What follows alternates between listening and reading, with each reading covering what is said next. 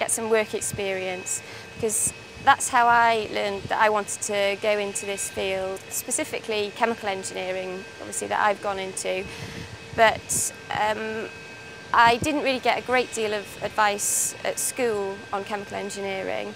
My dad is actually an engineer, but he didn't want to influence me in any way. So I went to a local oil refinery and spoke to chemical engineers there and saw what the actual job entailed. And I just got some experience also while I was working at, while I was studying at university. And there you can actually get paid quite well in your summer jobs, and you get that experience and you learn what sort of sector you want to work in. No job would be complete without its strains and its stresses, but Nietzsche tells us that what doesn't kill us only serves to make us stronger. Perhaps he never had to deal with a 6 foot 3 inch 14-stone bloke with a broken boiler, eh? I doubt it very much, Friedrich. What are the biggest challenges and what are the highlights at the end of the tunnel? The thing I enjoy the most about my job is the variety. I never really have to do the same thing over and over. I enjoy the fact that there's always a fresh challenge and that I don't really have to be in my office, that I can go and interact with people, look at problems, keeps my mind very agile. The best aspect of my job is the variety. In any one working week, I will be doing things ranging from bending the ear of a politician about something we're not happy about, through to coming to visit sites and just see the magic of chemistry in terms of the products that people rely on in their everyday life, and the fact that they actually come from the companies and the individuals that I represent, and then through to working on some very fundamentally important issues for society, such as climate change, and knowing that collectively the companies that I represent and the companies that I work with, and ultimately the people within those companies, more often than not are choosing to have a career in the industry because it gives them the opportunity to provide some of the solutions for society as a whole. And that gives me a real buzz when I'm representing them.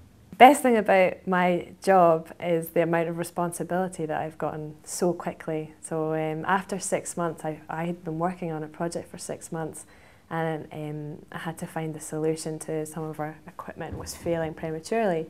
And I found the solution, and I was given a budget to spend and also a project team.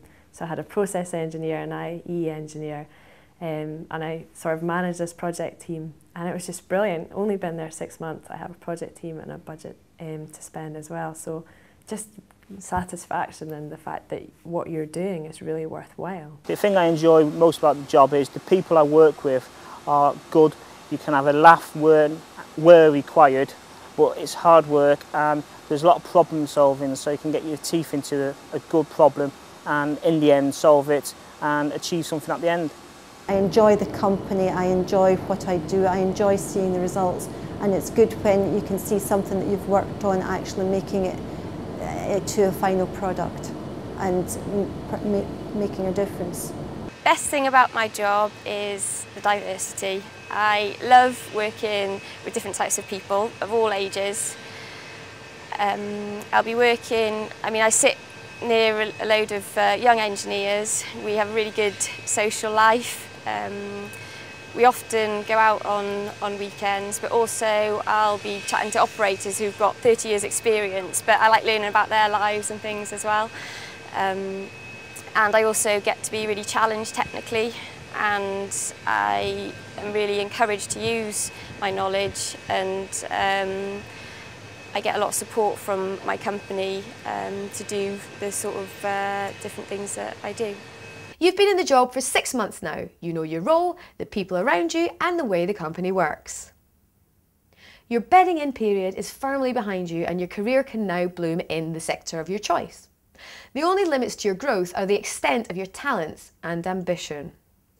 Looking forward, what do our interviewees think the future has in store in the chemical sector of tomorrow? The chemical industry in the UK is a huge contributor to GDP. It's actually the biggest manufacturing industry in the UK. It has a surplus of some 2% of GDP, and when you consider that on a national basis, I don't think people really understand the importance of the industry. And coming back to the subject of people, the UK chemical industry employs some 250,000 people. Now these are sustainable, rewarding jobs which cover the whole plethora of the various different functions that big manufacturing industry can provide.